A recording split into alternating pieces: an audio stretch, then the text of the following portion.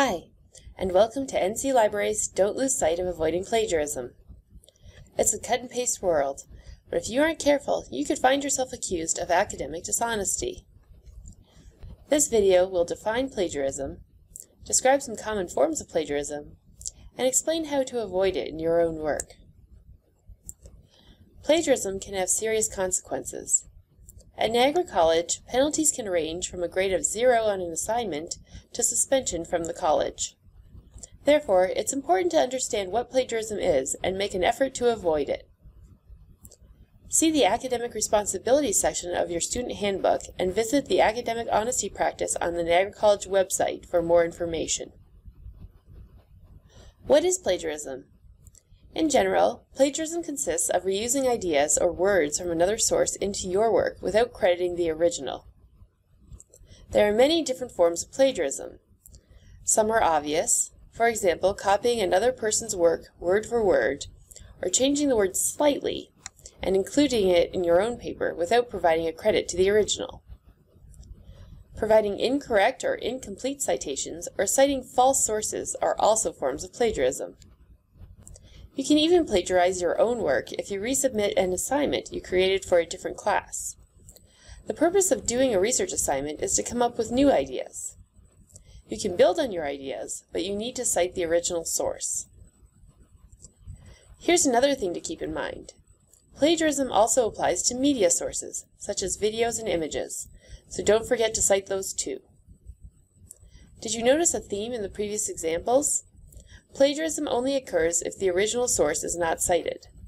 Citing sources involves placing a short reference to the original work in the text of your paper, and a full reference in the list at the end.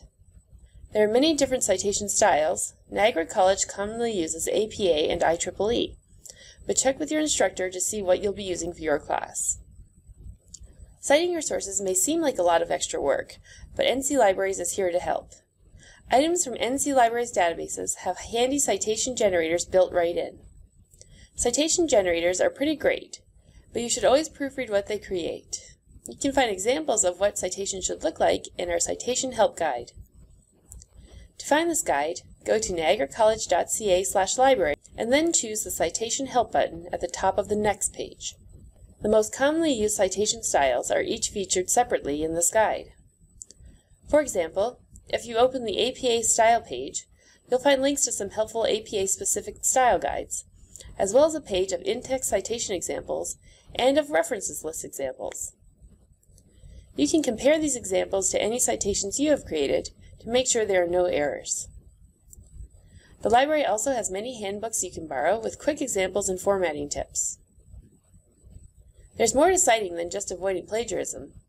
References help validate your research and show how your work fits into the scholarly conversation of your topic. Check out some of our other videos and online modules at nclibraries.niagaracollege.ca/informationliteracy/tutorials to learn more about the research process. If you have any questions or would like to learn more about plagiarism, contact your campus library. Visit our website at niagaracollege.ca/library for full contact information. Except for screenshots or otherwise indicated, graphics and photographs are courtesy of either unsplash.com or openclipart.org.